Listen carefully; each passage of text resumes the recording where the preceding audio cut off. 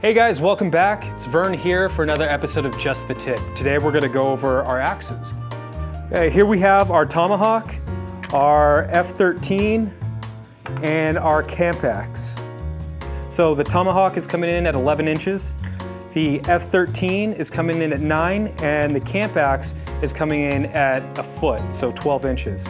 For a lot of us, ounces equal pounds, pounds equal pain. The overall weight of the Tomahawk here is 1.3 pounds. The F13 here is coming in at 1.1 pounds, and the camp axe is coming in at 1.4 pounds. All right, some noticeable features on the Tomahawk and the F13. The rear of the axe head comes to a point as opposed to the camp axe that comes to a flat back. So the Tomahawk and the F13 are used for breaching or violence of action.